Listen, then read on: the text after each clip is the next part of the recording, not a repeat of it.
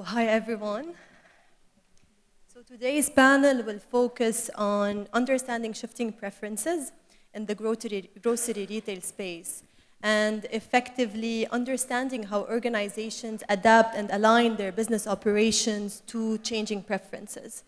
So in a rapidly changing consumer environment, identifying shifts in preferences is imperative and critical to stay competitive in the market. And I'd like to start our conversation with Ashutosh. And to understand from you, as an introduction to this panel, what are the key trends shaping consumer behavior and shopping habits in the grocery retail space? Okay. Good afternoon, everybody. And thank you, Cynthia, for the question. I think consumer habits is a very complex subject when it comes to this market. We already have two types of consumers. There's the resident consumer, and there is the short stay customer or tourist. And these customers are divided into 200 different nationalities. So when you multiply those, you actually have 400 different consumer preferences to look at. However, having said that, we put this into three major buckets. So we classify them under one being a conscious consumer, then the second being the creator's economy, which is driven by consumer, and the third trend is the value for value. So speaking about the conscious consumer, so in the earlier days, consumer was more worried about what he eats. He was more worried about things that mattered to him directly. So organic food, gluten-free food, sugar-free food were more important. Now, those categories are growing. In fact, we have a partner here sitting from Musgrave from Ireland, and they have a fantastic range of organic produce under the super value range. And we have worked very hard together to get that range in our stores, and it will soon hit our stores this week and will be available for our consumers. However, the other trend that is coming out is how the consumer lives, what is his lifestyle, and what are the things that matter to them in their external environment. So it's things related to sustainability. Now, does the brand or the banner also live to the same values? So that's one preference that we see becoming stronger and stronger. The second one is the creator's economy, which is driven by consumers and which is extremely interesting and vast. So earlier, the brand's perception and positioning would be decided by the marketing campaigns that they would do.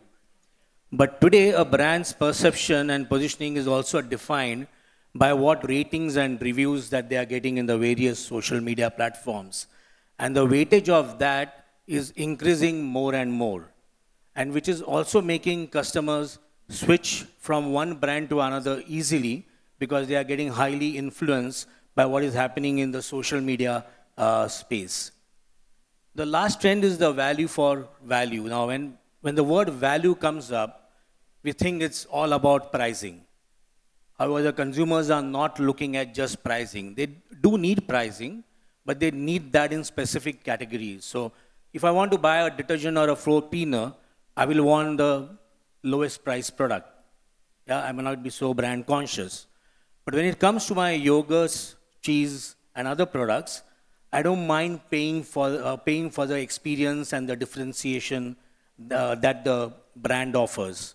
So these are the three trends that we see that are changing rapidly or getting a larger weightage in the consumer shopping habits. And consumer trends are ever changing, so it's continuously updating over the years. How do you spot the new trends, and how do you predict future trends using your tools, analytics, and so on? So largely two sources. One is external. Now that's what we depend upon a lot in terms of the future trends. So if it's too fast in the future, then it's obviously social media from where we get it. But more closer to the timeline, most of our trends we get from our supplier partners, because they invest a lot in the research and development of products, and through their category management programs, they give us a quick view onto what things are going to happen. A lot of trends also come through our market visits, whether it's the competition store, whether it's Geant or Mart or even Nesto, or even the international stores that we visit.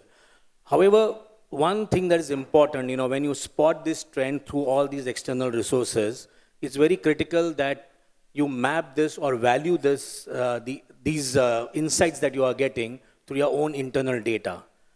Because many times this trends can be for a short period.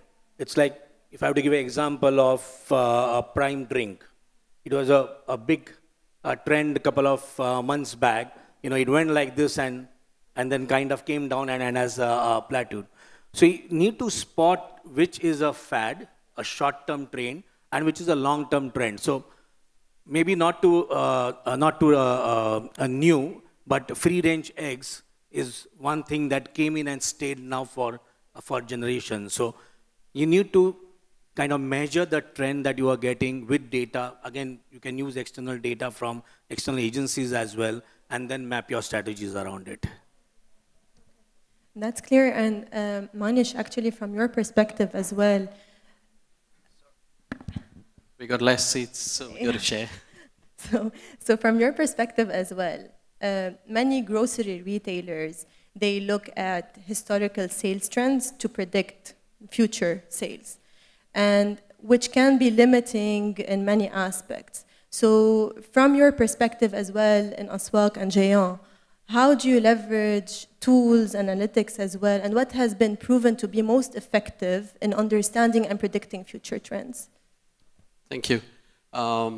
Before I start off, a bit about Geant and Aswaaq. The upper hand we have, we've got a distribution, we've got manufacturing, and we've got retailing across various arms, right? So we've got tools which have been existing within the business for a pretty long time across different verticals. Historical data actually helps you build a foundation, because I don't think that the core is going to change. The contribution between the categories across stores have been more or less consistent.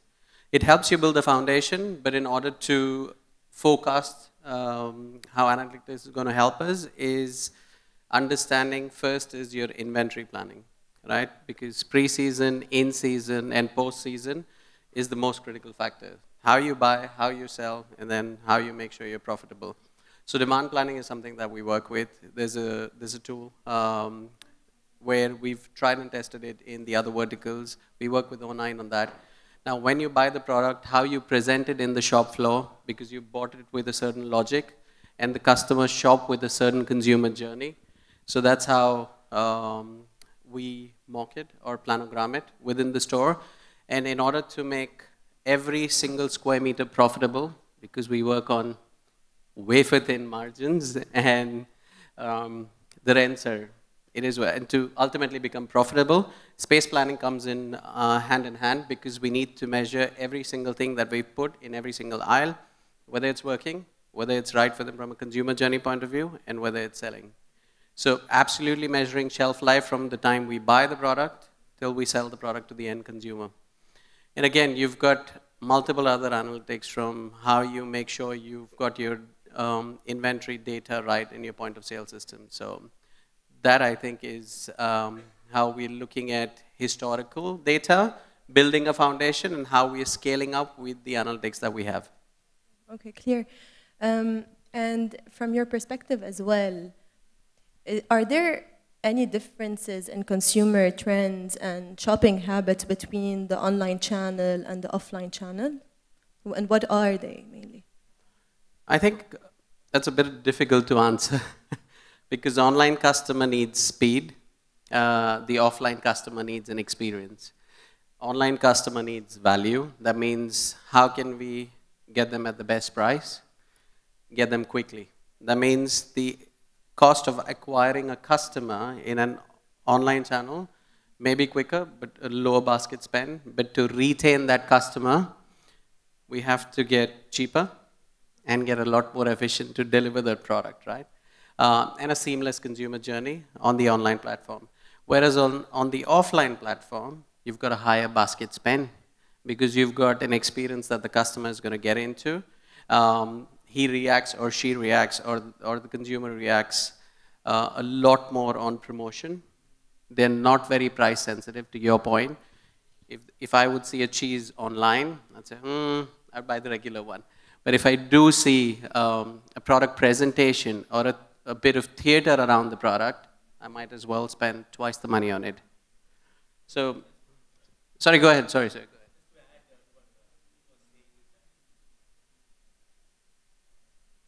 Sorry.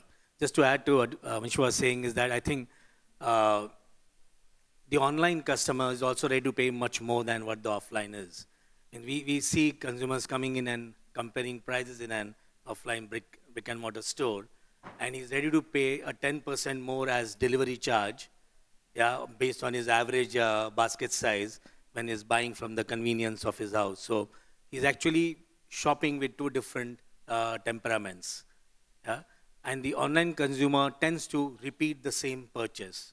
Even the apps make them do that. You know, you'll have your most frequently bought products right at the top, whereas an offline brick customer, he likes experimenting. So when we do differentiation, it benefits a consumer who's coming in the store rather than when he's buying it online.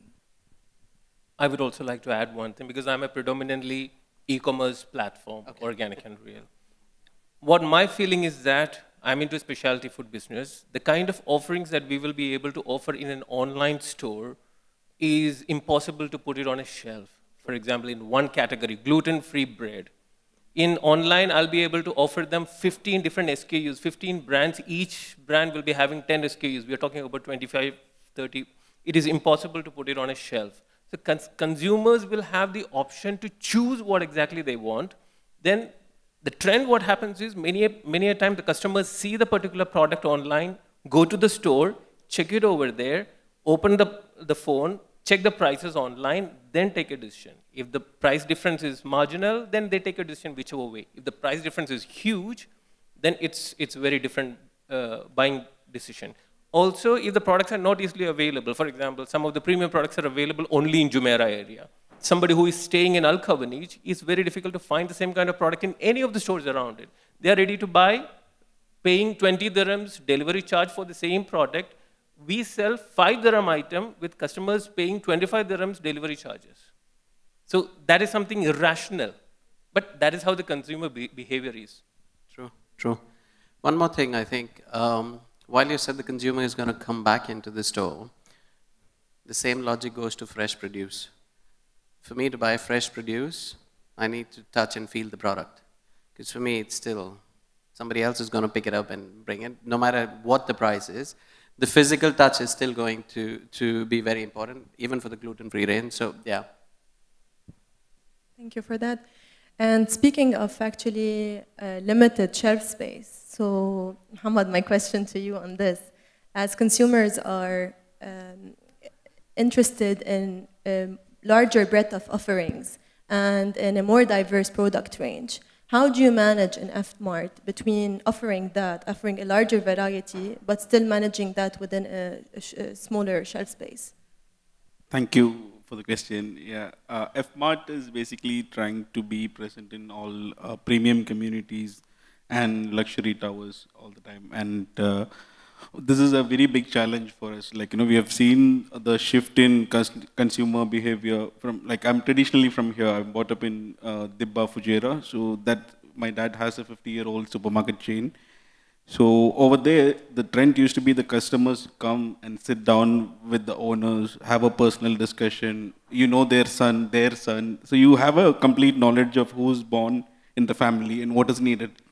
From there, we have moved to an era where the technology tells you that, you know, which year Pampers should be sent as an advertisement to a customer who lives in that apartment. You know, the first year you send number 1, and the third year, your system should be pushing this. So in altogether, what we feel now, we have a very limited shelf space in all our stores, reason being we're convenience stores, and technology plays a vital role in helping us to make sure we keep the right set of products. And we do rotating of products to understand how consumers' behavior changes and to evaluate if there is any further changes needed to that. And apart from that, we do regular consumer feedback sessions to understand, like, you know, we have even tailor-made 4 different concepts for UAE in our business model to make sure we cater to different types of consumers, though they are office-going customers or residential people or tourists. So even after categorizing, we still feel there is more technological advancement needed in order for us to address the growing demands. Because Dubai is a place where we have almost 200 nationalities living in. And there are many companies which is like Transmit or, these companies play a vital role for us to be ensuring multinational products are available in this, in our stores. So altogether, it's a challenge, but we are tackling it in the best manner, even with the help of technology, with the internal data analysis, and with the feedback mechanisms. Thank you. Thank you, Mohamed. I have a question, if that's okay. While you segment your 4 concepts, are they, of course, they're going to be segmented from a product and a pricing standpoint. How much difference do you think that applies to categories? So, sorry? So while you differentiate your concepts based on assortment and pricing. Right. Correct? Yeah. There is more reason for us to categorize it. Initially, what we have is like 4 different concepts, like F-Mart Swift, Select, Boutique, and Express. So Express caters to places like metro stations or high footfall locations. Like we are present in the Sheikh Zayed Mosque in Abu Dhabi, where the footfall is almost 30,000 per day. So to cater to very high footfall, high traffic locations, we have a concept where we will have a small little cafe, and then we have fast consume products. And then we have a concept which is like boutique, which we've launched inside the star hotel lobbies. So that is something which we are very passionate about. Dubai is a place where a lot of people are coming here to become the millionaire. So we want to be that place where millionaires can come and shop, or like, the hotel lobbies or, premium luxury towers. That's one place we are aspiring to be, and we have launched 3 of our outlets in there, and we're trying to expand that furthermore. So the categorization is basically based on the customer profile and the population, whether is it like office-going customers or residential customers. And it has worked out well for us in the past years, and hoping to grow further. I hope I answered. Yeah, thank you. So what I'd like to explore next is transforming insights into actions and effectively understanding how your businesses adapt their supply chains, their business operations to these new trends that we've spotted. And I'd like to start here the conversation with Rashid. And to understand, once we've identified a new consumer trend, how does your organization react in terms of adapting your business model, your products to that trend specifically?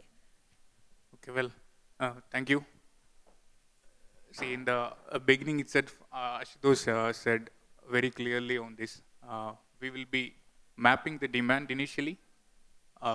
It will be based on what the customer preference is, whether it is long-term or else like short-term. First priority from our end, it will be for our local partners. So we will be checking the availability with them.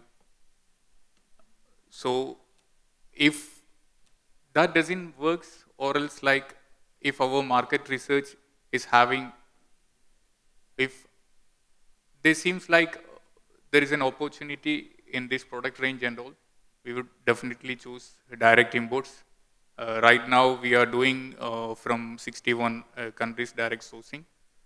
If the product demand is stable, so definitely to avoid the middleman and to get the product in a better price and to make this product available in a better quality, which we can monitor, we will prefer to choose the product directly through our own channel itself. Then the third step will be, we will try to create private labels in this. Nesto, everyone knows we are strong enough in the private label categories, which we are catering around 25 to 30% of our products in private label. That's in different brand name. Maybe you could feel those brands as an international brands itself. We are not entertaining the brands in our name under Nesto. I think many of the retailers are using the same strategies now. That's it for onboarding new products. It's purely based on the demand mapping.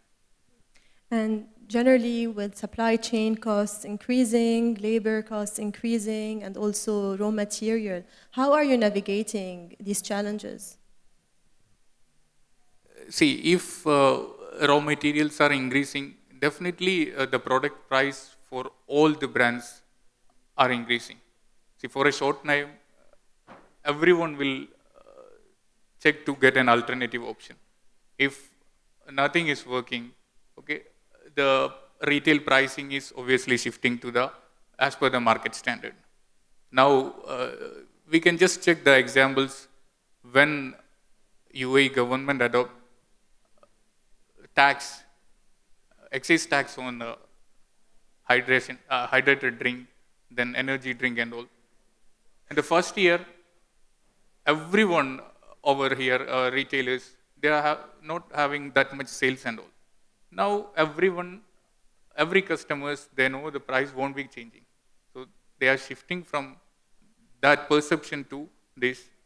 Before they were getting Dew or Fanta or Pepsi for 1 dirham, that is shifted to 2 dirham, 3 dirham. In that sense, they are well informed now, but it will take a time. It more or less it will be like 6-7 months.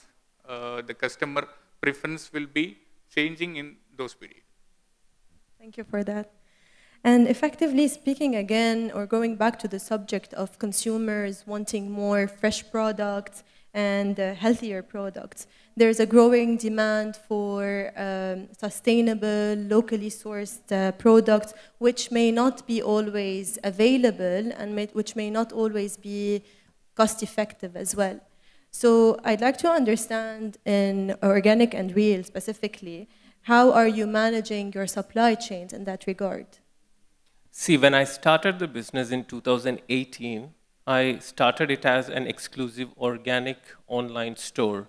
The main reason being, I believe that organic food is something that everybody should be consuming. It should not be a choice of choosing a conventional or an organic one. So I jumped into the business, and now I completed 6 to 7 years. I realized the challenges are plenty, because during this phase of almost 6 to 7 years, I've seen almost a dozen companies with a similar concept dying in front of me.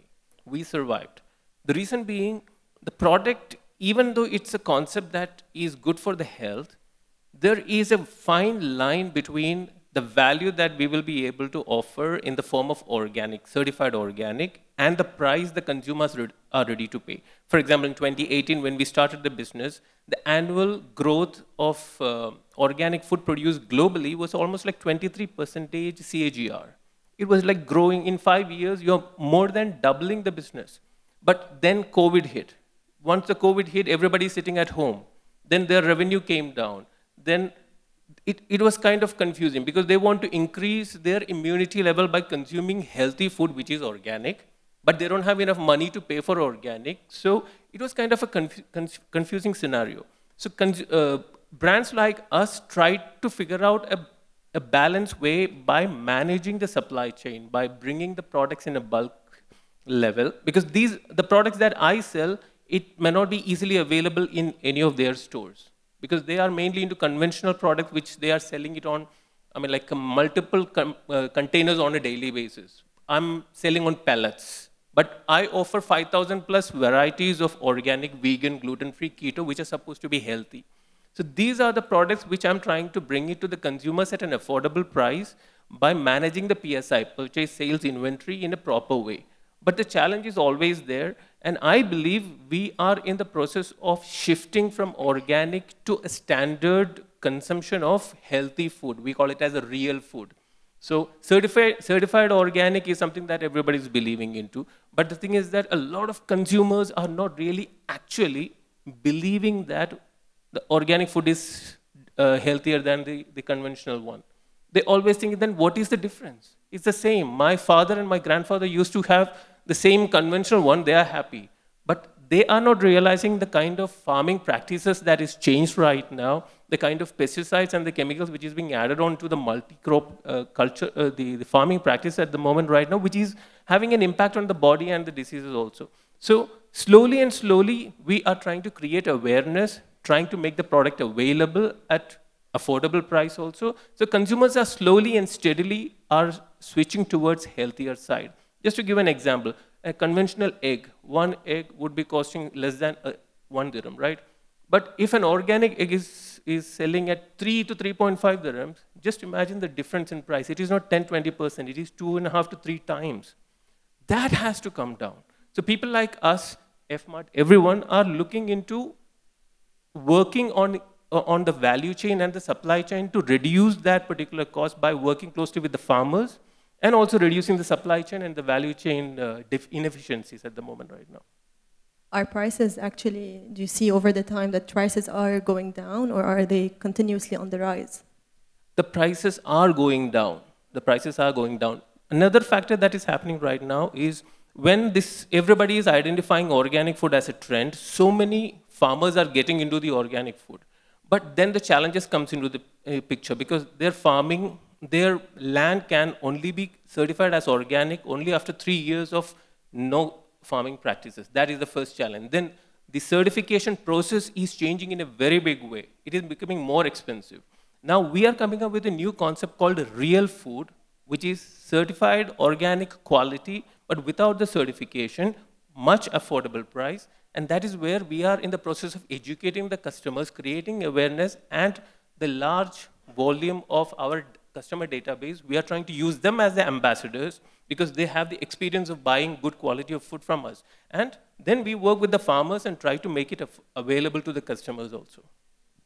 And it's becoming more available in the UAE and in Saudi in general, in this region, where there are a lot of sustainable farms, especially from a fruit and vegetable perspective. So it is becoming maybe more accessible, but generally there's still some pressure from supply chains as well. Yes, very true, very true. For example, in UAE, there are more than 100 organic farms. It's unbelievable. But the thing is that the kind of support that the industry is giving to those farms to make their products available on the shelf at an affordable price it's quite challenging at the moment. For example, Emirates Biofarm, they must be here somewhere. I've been talking to them also. It's quite challenging over there. But that is the way to go. Because organic food is not only for the health, it is for the planet also. That farming practice is something which heals the planet. The topsoil which is being damaged by the monocrop which has happened, that can only be reversed by using the multi-crop farming methodologies which is adopted by the organic producers. And in general, partnerships are always strategic to also expand your market, expand your product offerings. So what has been effective so far in the partnerships that you sought in the past or you are seeking in the future as well? Innovation and technology from a food point of view is something which is not really connected. It is all there in the supply chain, all other production processing level. We are now taking the initiative of introducing an AI-based blockchain framework of solution to bring the real food into the market at the moment right now. So there is a partner that we are working with. He's a consultant based out of UK. It's called Management.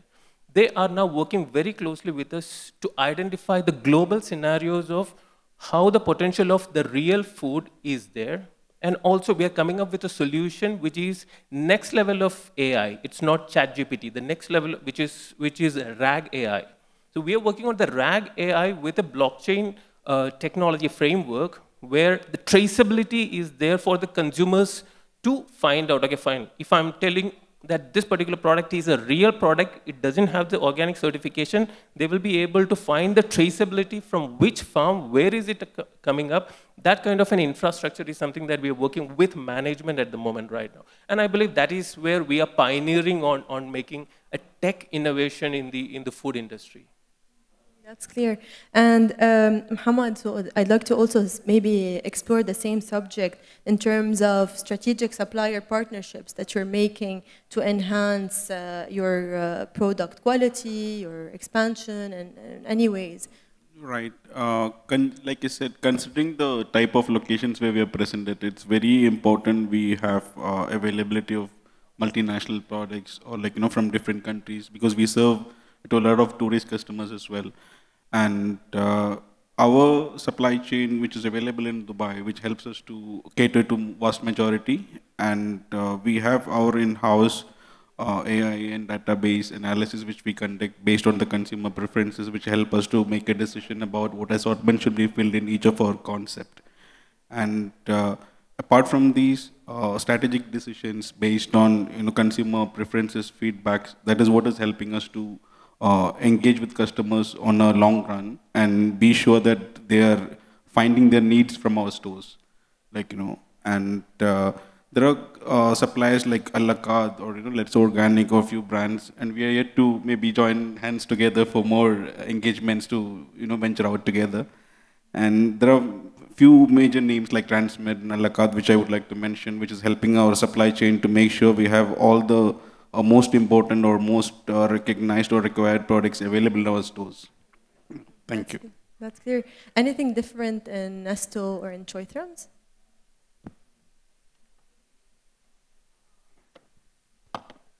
Right now, we are not into online channel. So I have some questions with them. When we are doing online grocery business, we came to understand we were having a platform before during the COVID time, but we wind up because of operational issues and all. Where you are lacking the threat, where you are having the difficulties in the sense like supply chain management, or else like product assortments or sourcing, where the online groceries having more threats? See, if we are only in the online business, we have the mechanism to figure out solutions for all these challenges. These are the challenges which will be there in any online business. That is the reason why Amazon is never successful in a brick and mortar, and the other huge retail stores are not into online. Even Lulu also started their online, but I don't think it is successful. Amazon, consumed it already. So being into online business, supply chain solutions, consumer understanding, last mile delivery, LMD is a huge challenge. These are all the daily issues that we try to manage more than the product sourcing, more than the product availability and everything. Because once we identify the product, we specialize in certain product categories. We know the suppliers. That is one category, one segment which keeps on coming to us. Because our volumes are not as huge as the retail stores. You guys are doing huge business. We are not into that much of huge business. So we will be able to manage the product and the volumes in a better way. What we need to figure out is how the customer experience of the buying, the delivery, the belief in the product that they saw as a picture and what they received as a consumer, is it the same or not? This is something that continuously we need to manage it. Because see, unlike in retail stores, what happens is, by any chance, if I do something wrong, because of the delivery of that particular product also, next morning, Google review, 1-star rating with a good bashing, that is a standard for us. It never happens with you because consumers are online when they buy the products from us. So we need to be extremely careful in the complete supply chain experience of the customers in buying process, last mile delivery also. When we done this exercise before, we were lacking the impulse buying from our stores. So whenever we are doing some promotions in online only, the traffic we could see. So we didn't get that much results when we did before 2 years. So we are not into online platform now. So I got some information from these guys.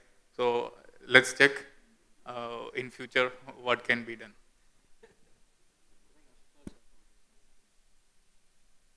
Yeah, I think this whole thing about online, the brick and the click gets spoken about a lot.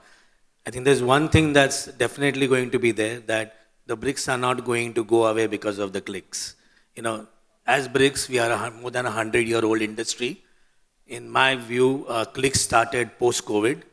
They were an insignificant portion of our business before 2020, and now the clicks is becoming a significant double-digit contribution.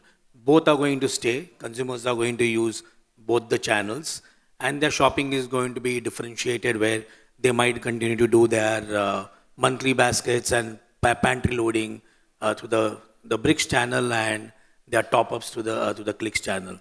But that's not only how a consumer differentiates. I think he also differentiates on the basis of what brands are sold by a retailer, what is the format that he's in. Means today the market is getting extremely competitive. Means I open one store and Geant will open a store next to me, and F-Mart again next to a Geant. So in that scenario, if you don't have a differentiation in assortment, yeah, it's going to be very difficult to survive. So we at Choithrams have tied up with two wonderful brands, one from Ireland, Super Value, and the second from UK, Sainsbury's. Then it's also about the formats. Means everybody can't keep on opening just hypermarkets. Means there is only that much that any country can take in terms of the number of hypermarkets, because they are really huge boxes. So you need to innovate on the formats as well. And then you also need to differentiate on your social delivery, you know, what you give back to the consumer. So, you know, we ran a campaign called Bring It Back for plastic bottles, and there was a huge engagement, and we managed to collect around 40,000 bottles. So that engagement is with your consumers, with your community, is extremely important for the differentiation as well. Thank you, Ashutosh. So last but not least, I'd like to also explore as consumer preferences evolve, so does the need to create engaging spaces and creating social spaces that meet consumers' expectations. So I'd like to discuss with you, Mohammad, as well, understanding from the real estate industry, how are you creating spaces that meet consumers' preferences, and from a retailer perspective, also from a grocery retail perspective, their expectations?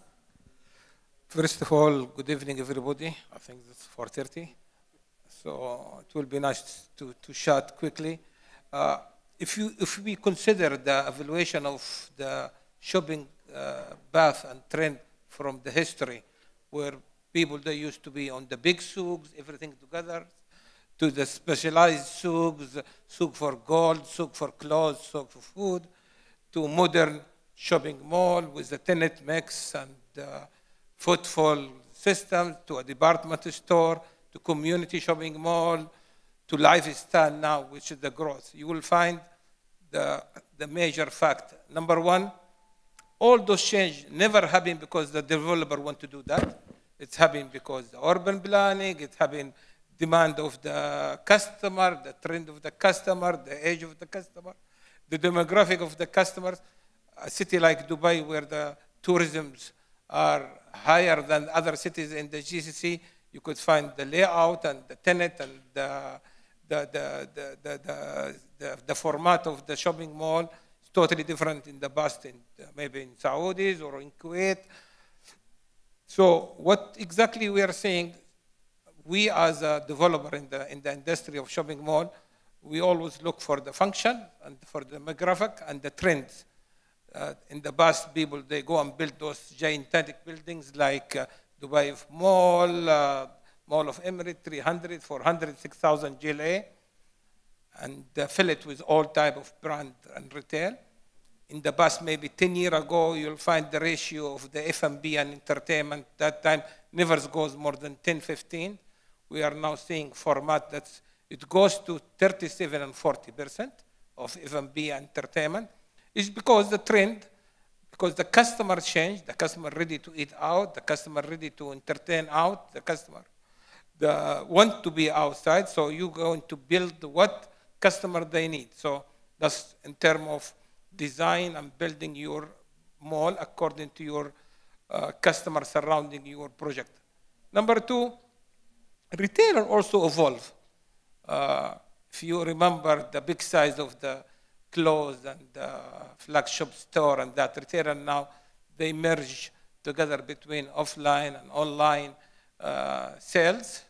And here, maybe later on, one of the gentlemen could tell me, is the customer who buy from both offline, online, considered loyal or extra loyal from a customer who just buy directly from the offline brick and mortar? That's an issue that need to be discussed. But anyway, the trend, the retailer in themselves had been changed. The size of the store had been changed. The size of the restaurant and coffee shop had been changed. the open space versus the small space, the congestionity, even the quality of the different menus and products. And this is all had been observed by all the developers. Smart developer always sit and listen to his customer, and his customer is in two sides. His retailer are the customer, or his F&B provider is customer, and also do his analysis on talking to his visitors and doing all the customer profile analysis and everything. Give you an example. A city like Jeddah, if you do 5 years ago the customer profile of malls, you could save almost 95% between local and resident in the city. If you do today the customer profile of the city, or sorry, the shopping mall, something like the Red Sea Mall, and this has happened 3 months ago, we dropped to 80% local versus 20% tourists. The country is open, tourists are visiting, so accordingly, your tenant mix and your food and your beverages have to accommodate to those visitors and tourists coming to you. Again, technology, big enabler. I am one of the people that believe technology will never kill shopping mall, actually will improve shopping mall business, where you will find now most of the retailer and developer, hand to hand, they are sharing data. We just signed with the retailer GPT in one of our malls in Jeddah called the Corniche Centers to do a pilot test, how to use AI in our client and how to boost business and how to get data and sharing data to build it with the rest of it. So trend is changing, definitely. Customer is changing, definitely. People, they work, women, they drive now in Saudis. We used to have a problem of parking, now it tripled the problem of parking with the women driving in the market. So you cannot predict the change happening, and I think change will happening now by tourists are increasing in the country, and it will add all things. The most important thing is a developer with a retailer could adopt to this change by keep changing the things. If anybody remember Dira City Center 25 years ago, it's not Dira City Center today. Neither from the tenant, neither from the parking size, neither from layout, number of hotel, number of office towers on that. It changed. And it changed because the customer is changing and the demand is different change. And this is what's happening now in many shopping malls around the regions, especially in Saudis. The dialogue with customers, it has to be improved better from two sides. We need the data from our retailer and service provider in our malls, beside the direct data from our footfall and analyzing things. But what we noticed recently, the experience trip to a mall is not anymore as it used to be just a shopping. It's more lifestyle, to spend more time, gathering, hanging out. Shopping is a part of it, but maybe some of the retailers now, they have the click and collect in their stores, and this is increasingly happening now. Even this is, you could see it now in different activities. In the past, we never thought this click and collect. Medical pharmacy now, you go to the pharmacy, you just put your card, your loyalty card. He will make sure your prescriptions and send it back to your home. You don't have to carry anything on. Spend time there. I saw Fox Cinema now. They do from time to time a survey to all their visitors to the cinemas to know they're looking for local versus non-local, if they're looking for action versus romantic. So I think working on this change is healthy. I am more optimistic about the technology, how it's going to improve our business, our panel. But I think the dialogue between human beings is still there. If people, they think that by applying application or AI is the only way to improve the business, I doubted that.